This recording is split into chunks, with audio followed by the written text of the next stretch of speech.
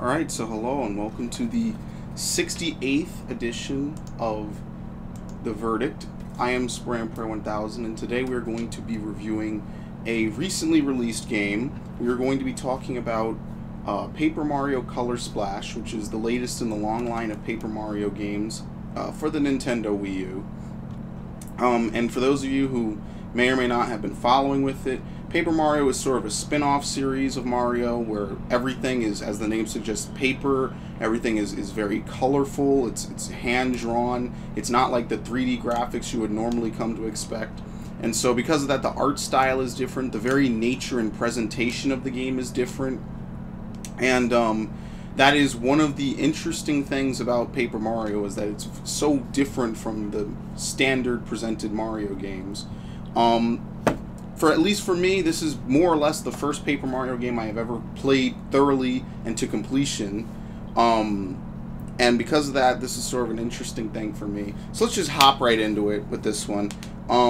Really, there's not too much to say in the story department. Mario and Princess Peach travel to Prisma Island, a place where color basically defines their way of life, and more or less it kind of draws a lot of similarities to Super Mario Sunshine a bit. And in that regard, the story is pretty light, pretty simple. Princess Peach gets kidnapped not too soon into the game, and it's your job to team up with a paint can named Huey to restore paint and color to the land of Prisma. And more or less from there on out, the story diverges into 6 different acts. I mean, basically, each 6 stars that you need to find is more or less like an act in and of itself, and then it leads into the final act. The story, again, as a Mario game you would expect, is not that in-depth, it's not that complex, and it doesn't really deviate much from what you would expect just based on the name Mario. So for instance, Bowser's in there, the Koopalings are in there, you know, you got your typical Mario, Luigi, Toads, etc. The typical, you gotta save Princess Peach. It's just generic at this point. We know what it is. Although one thing I will say to the massive positive of this game is that the writing and the dialogue of this game, from the Toads to Princess Peach to Huey to just about anyone in the game, is sentient and self-aware, I think, are the 2 ways I would describe it. And to that end, that makes this game probably one of the more fulfilling games I think I've played in a long time, because the game understands that Mario is a long-running franchise. There have been so many games, and it not only references these different things, it pays homage, it has a lot of nostalgic parts. It really goes the extra mile to go back and say, yeah, if you're a long-time fan, here you go, you'll remember this. You'll remember this one part where, you know, maybe you were a kid and you played a Mario game. You know, that was really a long time ago, and maybe here's a recent reference, and that's kind of what I like to see in these crossover slash, you know, homage-paying games, is when you have not only old school references, but also recent references to other games. And I think that that's something that a lot of these types of games kind of mess up, is that they only pay homage basically back to the original, which is fine. I mean, I wouldn't expect anyone to really go the extra mile, but that's why I really congratulate them here for it, because it's something definitely different and definitely unique, and I really like that about this game. So the story, while it is on the surface a generic Mario story, the dialogue is definitely a major plus in this game. It's really refreshing. If you're a long-time fan of Mario, or even a short-time fan, it is definitely something that you'll probably get a few laughs out of, a few nods and winks here or there to some things from the past. And I really think that that's what's really cool about this game. So now, graphics-wise, this game is not like that ridiculously graphically intensive or wowing. But what I will say is that the animations, the poses, the way the different paper, the way that all the different characters are animated on the paper, because every character is essentially 2D, and really, in that regard, it gives a unique taste and twist on both new and old enemies. I think that that's probably my favorite part. So in combat in this game, what happens is that as you fight enemies, and hit them with moves, they begin to lose color, and that basically represents their health bar. How much health they have left is how much color they have remaining on their body until they're completely white and they are defeated. I really like how they do a good job of scrubbing the color off. I like the way that the enemies look. I like the way that they have animations, and it really just gives a nice, good feeling to see all that stuff come into play. I like how the areas are basically cardboard. It looks like kind of, I want to say, like Yoshi's Island type of cardboard cutouts and stuff like that.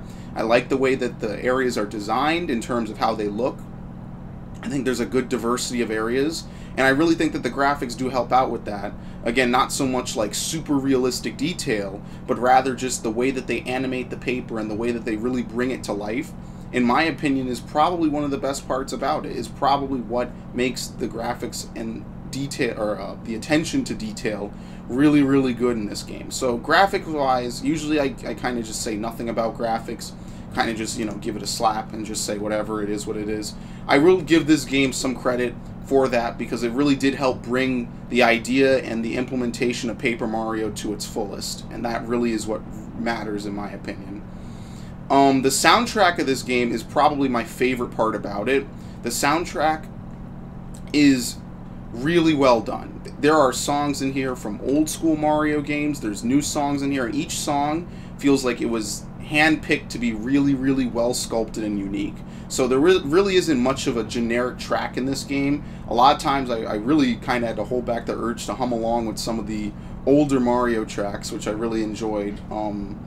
There's a lot of levels in this game that I think have really memorable soundtracks, and a lot of fight themes that I think are really, really memorable. For instance, I constantly praised the Fortune Island music. I'd say that the Shy Bandit theme was really good.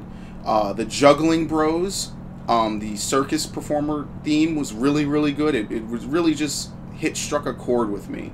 The Shy Guy that played the sombrero wearing Shy Guy that played the guitar was also really cool. Just so many good themes in my opinion from this, and that's really what I think counts a lot for this soundtrack. So out of all the games I think I've played this year and last year, because I know I haven't reviewed that many games this year, I'd have to say that Paper Mario has probably one of the best soundtracks I've heard in a game. So in that regard, I give it the gold Spray and Pray star right there for good, amazing soundtrack, because that really blew me away. And again, it helped with the presentation in a way that I feel just having really good graphics would never be able to do. It helped with the feel of the game, and that's really what I expect from a game like this. Now let's get into the part of the game that kind of divided me a bit. The kind of bit that was really, really meh, the gameplay. Now, I'll start off by saying this. The gameplay is overall good, it's overall functional, and it works from start to finish. It evolves throughout the game by giving you new cards, and I think that that in and of itself is a really, really good thing to see and have done. However, let's get into this. The gameplay of this game is basically turn-based, where at the start of every turn, Mario moves first. He picks his cards, basically using the gamepad. You pick your cards. You can color in your cards if they're blank cards in order to increase their effects. Some cards are already colored in, which saves you having to use the paint. And from there you play them, and then it switches to more of an active time kind of battle system, where you don't just play the cards and watch stuff happen. You play the cards and you have to press the A button in correspondence with the moves as they come out on the screen. You can also tap the touchpad, but I think the A button works a little better. And because of that, the combat is basically kind of like Mario and Luigi. If anyone here has ever played that, again, I kind of think that that's intentional. And in that regard, that really kind of keeps the combat, I don't want to say innovative so much as I want to say involving. It really makes sure that you never really get too comfortable, because you want to maximize your cards, because you can only hold a limit to them. There's a variety of cards. Each one does something different. For example, there are jump, hammer, and fire or flower cards.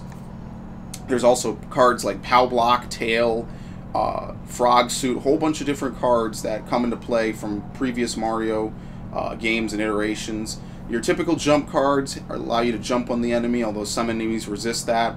Hammer cards allow you to hammer enemies, but again, you know, some enemies are weak to it, some are resistant to it, and that's really interesting. And so on and so forth about Flower, etc. And you can hold up to 99 cards, which I think is a decent amount. However, what I do think that this game should allow you to do is to stockpile extra cards, a la Kingdom Hearts Chain of Memories, that are not currently in your deck. I also think that one other criticism of the card-based system is that when you use too many cards in this game, you should be refunded the cards in the paint that you spent. Let's say you play 3 cards and you paint them, and you only need 1 to end the fight. I think that you should be refunded the 2 cards and the paint for those cards that were not used. I think that that really should also be included. I also think that the card system in this game, cards should be given a little more frequently, I feel, to compensate for the fact that, yeah, you know, you're trying to save your big cards for the end, for the boss, or for whatever, you know, could come up that's really dangerous. Because a lot of times what happens in this game, and we're going to get into something else that also kind of contributes to this, is that when you play this game and you don't know what's coming, a lot of times you will just be screwed because you are unprepared for the combat. You don't know exactly what you need to do to beat the boss. And because of that, you're basically at a disadvantage that you can't really come back from until you get a game over. And while I am a fan of trial and error in video games and, you know, messing up until you get stuff right, I feel that the way that it's implemented in Paper Mario Color Splash kind of lends itself more to a unforgiving sort of difficulty curve where you just have to unfortunately lose based on, you know, how your deck might be set up. You don't know what's coming up, and ultimately I think that that's kind of a problem with this game, especially since that cards don't come back to you when you use them. They are consumed. So what could happen is you could use up all the cards you need for a certain phase that you don't know coming up, and once you get to that phase you can't attack. And that's actually what happened to me during the final boss. Is I was on the final part of the final boss and I ran out of cards that were effective against the boss, and the only other cards I have were countered by the boss's natural immunity to jump. And that's one thing I kind of don't like about some of these games. You can go in with a diverse deck, and by the time you get to the lethal part of the area, and sometimes you can't backtrack out of these areas without essentially losing, you basically have to fight at a complete disadvantage, not only in the sense that it's a boss fight, but also in the sense that the game kind of screws you and locks you into it. And that kind of is what I don't like about a lot of games. I think that that's kind of unfair. I think that the way they could have implemented it a bit better was to drop the price of some cards to make them more accessible. Because money in this game, while it does accrue naturally during the first, I want to say 2/3 of the game to a sizable amount, by the time you get to the end of the game and you need specific cards to win, you actually will run out of money, I feel. I feel that they don't balance it too well, and that could be done a bit better. Additionally, this game uses something called the Thing system. So throughout the exploration in the overworld and boss fights, there are these items that are rendered in 3D called things. And basically what happens is when you find them, you can squeeze them and they get added to your deck as a card. And then later on in the overworld, you can either play them in the background using something called cutout, which allows you to either platform to other parts of the area using 2D platforming, or you can play these thing cards in combat for effects. And a lot of times bosses in this game, in fact I would go as far as to say as most bosses in this game, typically require you to use at least one thing to win. You cannot win fights in this game without at least 1 to 2 to 3 different things that you need to have. And while the game does provide you with the knowledge of how to get it, which is, you know, very good in most cases, although sometimes the game does not tell you where to find these things and basically tells you to go explore until you do. I feel like the system could be made a bit better. I feel that thing cards could be essentially key items, like in again Kingdom Hearts Chain of Memories, similar to the enemy cards. I think that they could be key items that maybe can only be played once a fight, but you don't have to go back to the area and re-squeeze it or buy it for an incredible price in the main city. I feel that they should just be there in your inventory once you find them for good.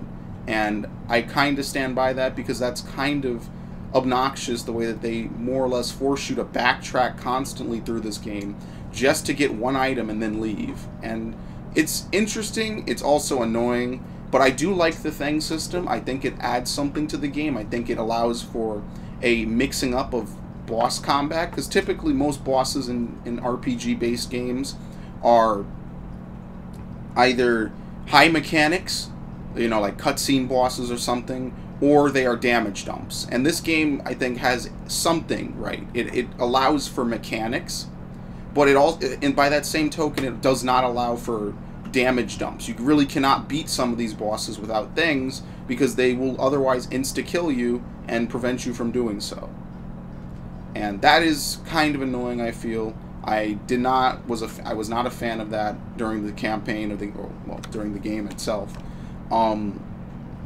That being said, I do want to take a moment back to really praise the way they kind of mix together the combat and the platforming aspect of this game. So like a Mario game, this game has platforming. It has platforming and combat. I want to say that the platforming aspect of this game is not really so forgotten. It's really an important part of the game to be able to platform like you would in a traditional Mario game. You can find cards. There's different spots on the map that you need to paint in using paint for completion, and the rewards for doing all this is extra artwork pieces, extra sound checks. You can play the music in game, and that's really cool. I think if there's a favorite level of yours and you work really hard at it, you can get the music for it. I think that that's really good, and I like that they put that in. They have a museum where you can see every card in the game. I think that that's really cool. I think that that whole museum where you can do all of that is really just a nice touch for the people that like the game. The developers intentionally put that in to really show off and you know, make you feel like it's worth it, and if you really like the game, to reward you for it, you know, in the old school sense. And I really like that a lot. So other than a cumbersome and sometimes annoying combat system that kind of alternates between really fun and innovative and cumbersome, annoying, and not well designed in terms of going from normal fights to bosses, the gameplay of Paper Mario Color Splash is really, really fun to do, and I definitely recommend this. And overall, I would say this is probably one of my favorite games on the Wii U that's currently out there. I really enjoyed playing through it. It was one of the freshest games I played this year, and I will at least say this: the story, or not so much the story, but the writing really wowed me. The soundtrack really wowed me. The graphics really kind of threw me for a little bit of a loop, and the gameplay was at least fresh enough to carry me from start to finish, which is more than I can say than the wholesome platform experience of Super Paper Mario or a generic boring RPG. And that's one thing I like, that the dialogue kept the story fresh and the gameplay fresh, you know, from start to finish. So I would say that this game is exactly how long it needs to be. Maybe 1 or 2 levels could have been extended a bit, but otherwise this game is exactly as long as it needs to be. Only maybe 1 or 2 really annoying and troublesome levels in the game, but otherwise a good experience from start to finish. So what would I give Paper Mario Color Splash? I'm going to give Paper Mario Color Splash an 84 out of 100. And the reason why is because, again, the soundtrack blew me away. Gold star, gold standard for soundtrack, in my opinion. The writing of the story I more or less expected to hold true, so I really don't take off anything, nor do I add anything. But the writing and the dialogue really kept me on my toes, really was funny. And sometimes it was touching a little bit, and it was really felt like they knew not only the history of Mario, they didn't just know what they wanted to do, they knew what they wanted to do, they knew the history of Mario, and they knew what the fans would want to see and read. So there's a lot of jokes and references in there, and I really like that when a game can do that. I really like, you know, parody games and stuff like that. And in other words, I really think that that was well done. So ultimately, the only thing that really drags this down from being like a 90, 92, 94 is the gameplay. I feel that if the gameplay were refined, were a bit more RPG-esque with, you know, leveling system and stats and everything along those lines, I think it could really be something. I think that they really have something going. But ultimately, I have to give it an 84 because the gameplay does detract from the overall fun. The sometimes annoyingly punishing difficulty sometimes does take away from those moments that are really fun and really interesting. And once you get into the swing of things, it's not so bad, but it is always going to be a part of this game. And yeah, I mean, that kind of is what detracts from it, in my opinion. So thank you for listening to this. I think that it's still a very, very good game, a very, very strong push, strong contender. And I will see you next time on The Verdict. Yeah, have a good one.